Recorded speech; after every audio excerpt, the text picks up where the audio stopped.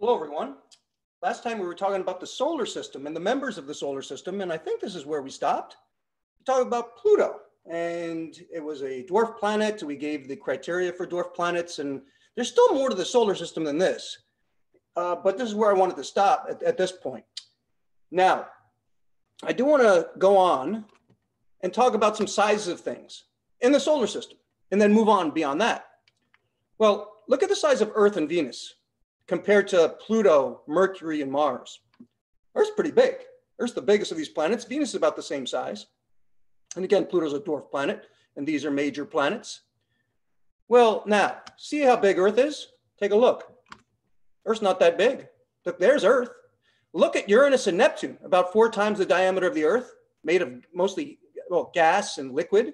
Well, look at Jupiter and Saturn.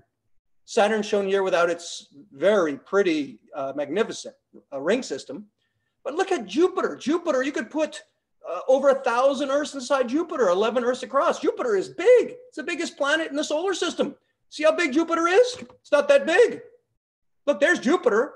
Here are the rest of the planets, major planets, and Pluto. Well, look at the sun. Now, again, this is not a major planet. The sun is a star, the one star in the solar system. I mean, you could put over 1 million Earths inside the sun. The sun's enormous. Stars are enormous. Look how big the sun is. It's not that big. Look, there's the sun. You can't even see Jupiter here, which means you can't even see Earth, not even a chance of seeing Earth. Look at the star Sirius, Pollux, and Arcturus. I mean, these are giant stars. These are really big. I mean, it's not really called a giant star. Some of these are, like Arcturus is called a giant. But now take a look. Look at the colors of these stars. Now, again, these are not real pictures of the stars. They look like big marbles here. Look at Sirius. It's kind of white, but these other ones are kind of yellowish orange. Why would a star be white? And why would stars be more orange? Think of temperature. The hotter a star is, just like a burner at home or a flame. If you look at the center of a flame, isn't the hottest part of a flame the very center? And isn't that bluish? So the hottest stars are blue. What about the very outer part of a flame? Maybe kind of like reddish or orange. The coolest stars are reddish, still very hot, but not as hot as a blue star. White's kind of like pretty hot, not as hot as a blue star, but very, very hot. Well, think of also a poker in the fire, or your coils if you have an electric stove with the coils, and eventually when they get hot enough to give off visible light, they start glowing kind of like reddish. But if they were to get hotter, they get orangish. And even hotter, they would get white. Luckily on the stove, they don't get that hot. Don't get white hot. But then it would get blue. Poker's in the fire, like an iron rod, an iron poker in the fire. You could probably get it white hot. Probably not to blue because it would probably be melting at that point. But it's different. The stars have different colors, not because of what they're made out of. They're made out of pretty much the same stuff, mostly hydrogen with some helium and just traces of other elements. But it's the temperatures of stars, and that changes based on the mass of the star and also whether the star's dying or not. So look how big the sun is. Not that big. Look at Arcturus. Arcturus is big. It's a big star. It's not that big. Look at this. There's Arcturus. You can't even barely see the sun in this picture.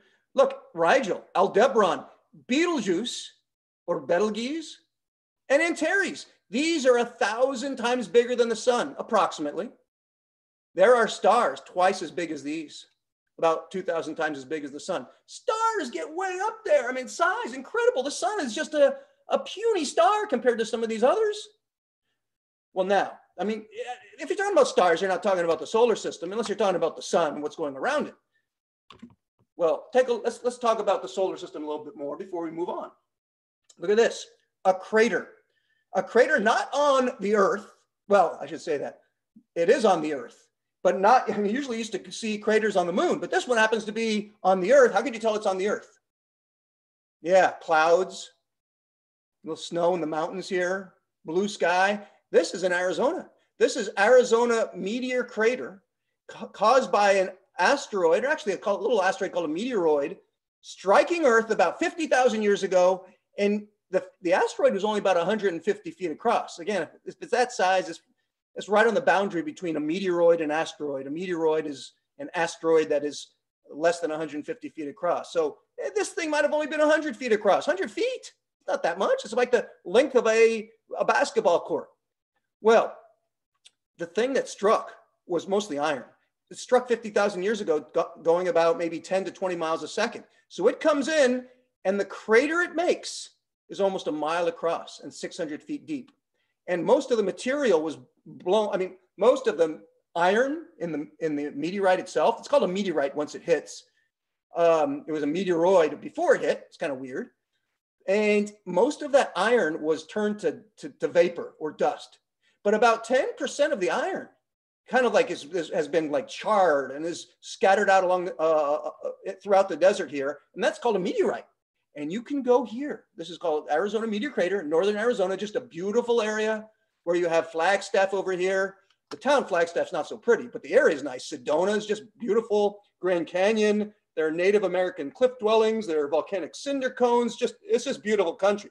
This is the part of Arizona that's nice. Phoenix area is not nice. It's like LA in the desert. Actually, LA is almost a desert. Well, I lived in LA, I can say that. But Phoenix, the area around Phoenix is just beautiful. I mean, the desert's nice if you didn't have Phoenix area. But northern Arizona is just magnificent. But look what you can find. You can find pieces of the meteoroid that hit, of the asteroid, that was in the asteroid belt for 4.5 billion years until it struck Earth. And these little pieces are called meteorites. And I wish I could show you the meteorites. If you take Astronomy 4 and we're in the classroom, who knows when we're going to be in the classroom, but at some point, if you take Astronomy 4, you get to see the meteorites and hold them.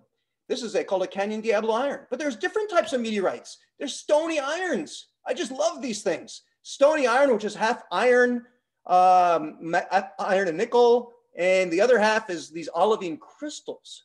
And just beautiful. You cut a slice.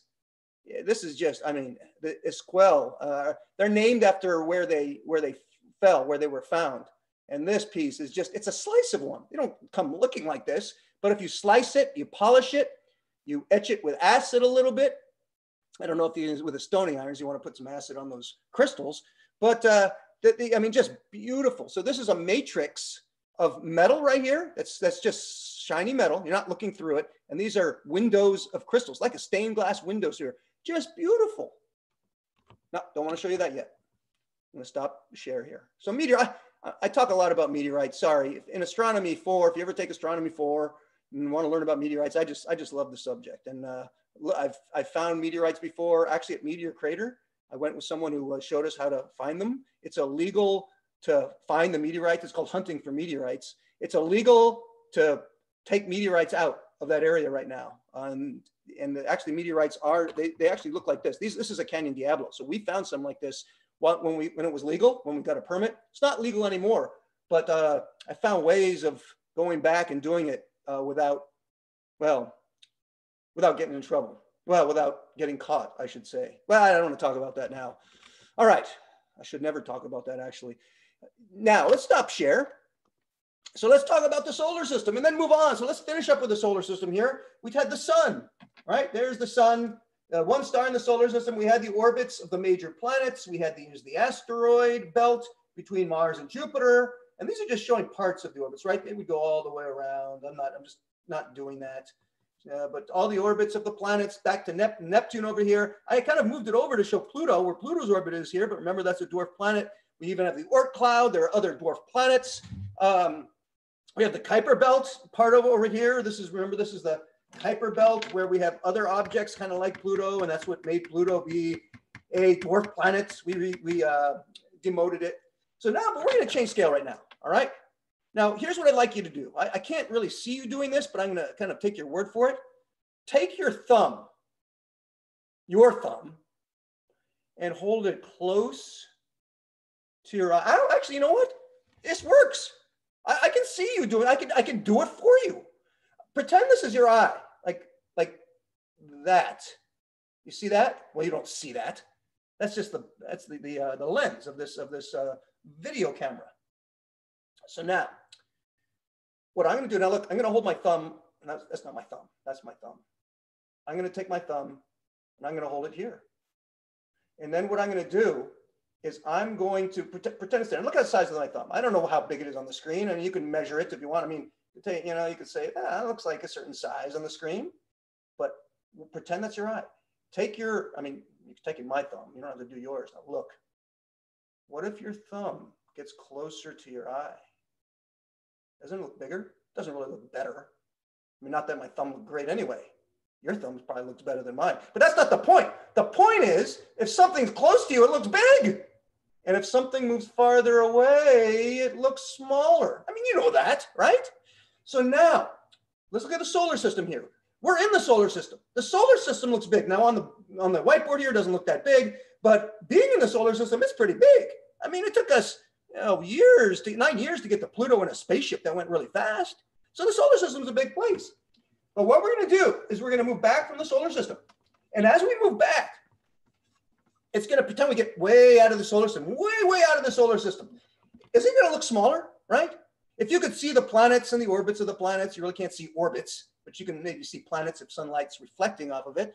Well, the solar system is going to look smaller and smaller until eventually the solar system is going to look like that.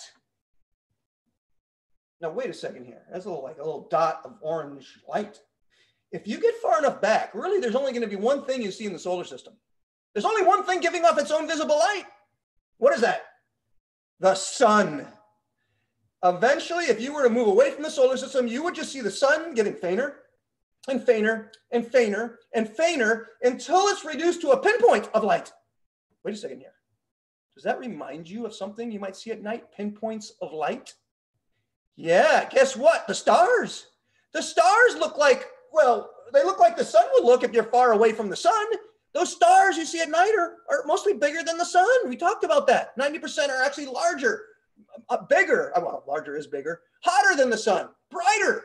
But they look like pinpoints. And guess why? Because we're far away. Could there be planets and other stuff going around those stars? Could there be in their own systems? Yeah, probably more than 50%. I bet probably 90% of those systems that you see at night, or maybe even more, could be 99%. It's not just a star. It's a star with other things going around it. The other things might be other stars, but the other things probably at least 50% of the time could be planets, but you can't see that. If the sun's been reduced to a pinpoint, remember how big we said the sun was? You know what the planets have been reduced to? Nothing. You wouldn't see a planet. It's like seeing a spotlight in the distance from 10 miles away. From 10 miles away, you might see a spotlight, but if there's a moth flying around the spotlight, are you going to see that moth? Hell no. So the planets around their stars are like trying to see moths. Moths. M-O-T-H-E-S, moths. Moths. I don't know. All right, moths. It's like trying to see moths 10 miles away going around the light. You have no chance with your eyes.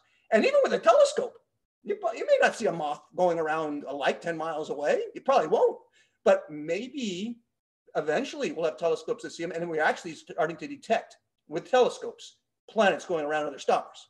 Planets going around other stars. There are other ways to figure out they're there, not necessarily by seeing the planets there, but there are other ways. We're going to talk about that. So there's the solar system. And it's really, I'm going to write it down. If you're not sure what that is, right here, what I've just marked down, write this down. The solar system. It's our system. It's our system. And you know what I'm going to put now? Remember we said the Oort cloud of comets would be around the solar system? No, I'm going to put, no, you would never see this. I'm going to try to do this representing the Oort cloud, it would be all around, right? Like a big sphere of comets. Now, I'm going to kind of blur this because there's no way you're going to see that. That would be the Oort cloud. Still part of the solar system because those comets, little pieces of ice ball, are going around the sun. So I'm kind of making this a mess. I'm going to get rid of some of that. So there, the Oort cloud of comets. You wouldn't see it, but I'm showing where it would be. Now, let's go somewhere. Let's leave the solar system and go somewhere else. Well, you know what? Night, all those stars you see, let's go to one of them. And which one would be the easiest to go to? Wouldn't it be the closest? Let's go to the closest star system out there. And I'm going to draw it. I'll try to. It's a double star. It's a triple star system. It's a triple star system. A star there, a star there, a star there. It's 3 stars going around each other. And it is called, this is something good to write down. I mean, if I write something down, you should write something down. not just something down. You should write what I write down. I mean, you don't have to, but that's what I'm going to test you on. I don't test you on readings. I don't test you on other things that I don't talk about. I test you on what I talk about. So write down what I talk about, and especially write down what I write down, because that's the stuff, the main stuff that you have those notes, because you can use the notes on a test. You'll be home free. So write this down. Solar system. Here's the word cloud. Closest star system to the solar system. You got to write that down. That's important. It's called the Alpha. You might know this name already. Centauri. Tauri. Fix that a little. Star system. I'm going to put a star there because I know you're going to need to know that. I know that. I'll prove to you how I know that. I mean, you write it down. The Alpha Centauri star system. What this means is in the constellation we call Centaurus, the brightest star we see, which is actually 3 stars, we can't tell that with our eyes, is called the brightest star is the Alpha in Centaurus, the brightest star belonging to Centaurus star system. It is, now the reason it's important, I got to write that down, not just the name Alpha Centauri. It is the closest star system to the solar system. Write that down. If I put a star next to it, write it down. It's probably going to be, I mean, it's more than likely going to be on the test. So what is the closest star system to the solar system? Now, why are we not calling it closest star? Well, really, it's not just one star, it's 3. With those 2 called, now that's called Alpha Centauri A and Alpha Centauri B, and that's actually called Proxima Centauri, the actual one that's on average is a little closer to us. But we call the whole thing the Alpha Centauri star system. I'd like you to know what a star system is. A star system, I'll write it down. Star system definition is a star and the bodies which orbit it. There we go. It's a star, the bodies which orbit it. Now, what can be orbiting a star? We know from our star system, the solar system, we know we have planets. We have what, major planets, minor planets, dwarf planets, comets. We have satellites going around the major planets, right? So a star system is a star, whatever happens to be going around it. And it's not just planets necessarily and other, minor planets, dwarf planets going around a star. I mean, most of the time that's probably likely, but you know what goes around stars a lot? Well, give you a hint. Look at this one, Alpha Centauri star system. What goes around a star besides planets? Other stars. So this is a triple star system. If it has 3, there are a lot of double star systems with 2. So here's a triple star system, and we've even discovered at least, well, we've confirmed at least 1 planet around Proxima Centauri. A planet that is in the habitable zone, which means it could have liquid water on it. We're going to talk about that. So you could have multiple star systems, which is like this, it's a triple star system, and you could have planets too. We could have well, we'll talk about that. There's some exciting thing I'm going to talk to you about that. We'll save that for later. So now here's something important I want you to know. Well, this is a star system. It's called Alpha Centauri. Do you know what the name of our star system is? The solar system. That's our star system. There's only one solar system. Now, I know you see videos where it says all the solar systems out there. That's wrong. It's kind of like this. We live on a planet called Earth. Are there other Earths out there? No, I don't think so. Are there other planets like Earth? I 100% agree with that. But you see, it's a proper name. Earth's a proper name. That's our planet. So there's one Earth. There could be other things like Earth. And it's kind of like when you go out and see Mars, or when you go out and see Jupiter, Saturn. Do you say, oh, look at those nice Earths up there? No, you don't. You call them by their proper name. It's kind of like this is my problem when we have people calling other things like the satellites moons, when moon is the proper name of ours. Well, the solar system is a proper name. Look at the capital S's here. I know I probably should have done that, capital Alpha Centauri. But you know what that means? It means there's one solar system. But there are billions of star systems, maybe like the solar system. So if I were ever to ask you this on a test, which I will, How many solar systems out there in reality are there if you want to be really proper? One. But if I were to ask how many star systems, I wouldn't capitalize that. Billions. See, the solar system is the name of our system. It's the name of our star system. So star system is what it is. Solar system is its name. All right. You know what? Write that down.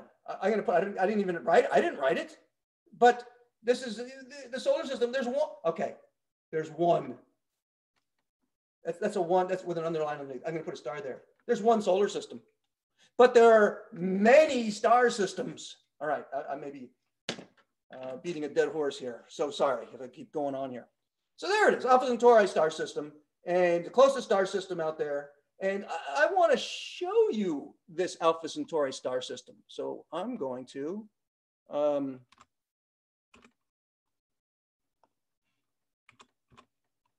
what did I just do here?